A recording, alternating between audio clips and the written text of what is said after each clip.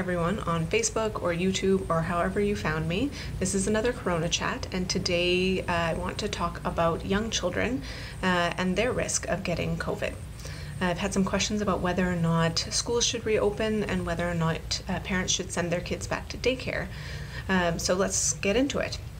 So there's two different things that I'm going to talk about to help you decide whether or not you should send your kids back to daycare.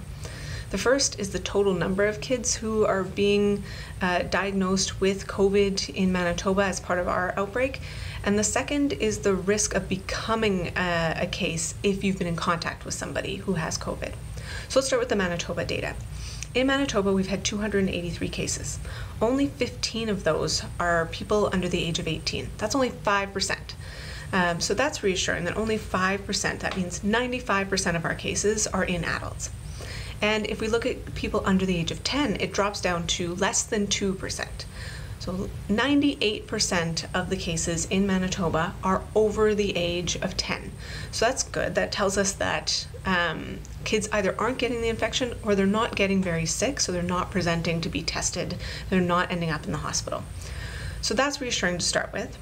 But on top of that, there's a study out of Australia that looked at how likely kids were of becoming a case, so of getting the infection after being in contact with someone else who has the infection. So the number from Manitoba, let's start with that. Here in Manitoba, if you are in close contact with a case, you have about a 10% chance of becoming infected yourself. So close contact means either you live with them or you've been within 2 meters of them for 10 minutes or more.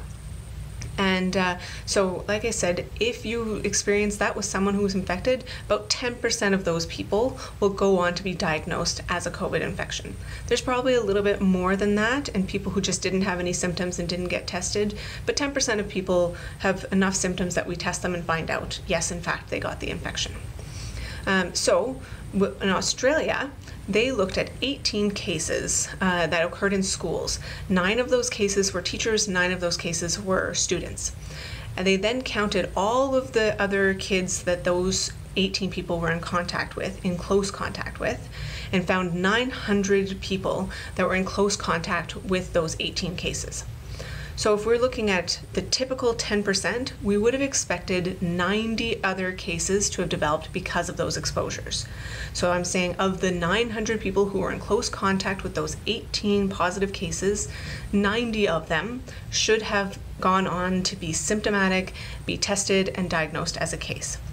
What they actually found were 2. So that's really important.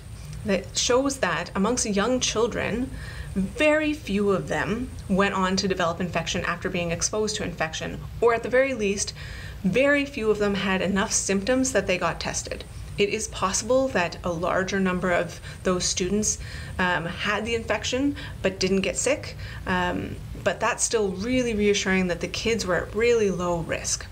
So if you're wondering about whether or not we should open schools, you're wondering about whether or not to send your kids to daycare, the risk is not zero.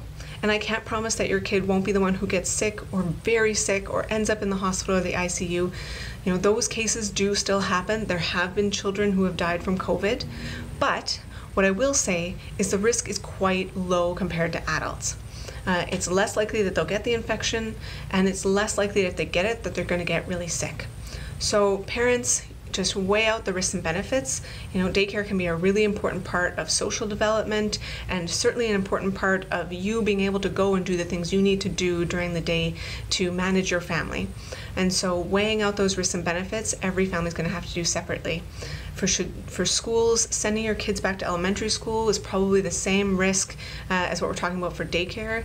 For high school, risks get a little higher. As kids get older, the risk goes up substantially. And then there's a big jump once you get into your 20s as far as how many people are getting the infection. So that teenage year is a bit less clear. But elementary school and daycare, it's an individual decision, but those are the numbers to help inform that for you.